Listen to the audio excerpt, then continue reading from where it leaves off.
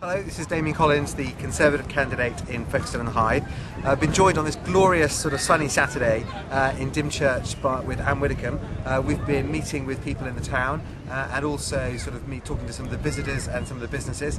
And earlier on today we were in New Romney. I just want to ask Ann what she makes of the election campaign and the response we've been getting today. Well, I think it's going very well. I thought you got a huge response here today, Damian, and it was very good indeed.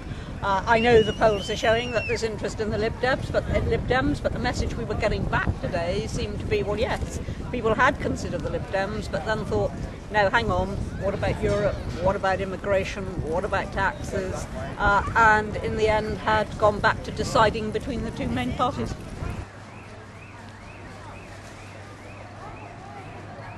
I think we also had as well, I think from the businesses, some positive feedback about our policies on helping small businesses in the recession.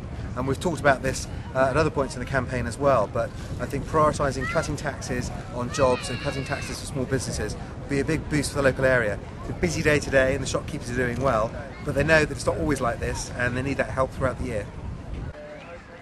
And Anne, do you have a final word for us just before we go off and do some more campaigning? There's only one way you get change: you vote Conservative.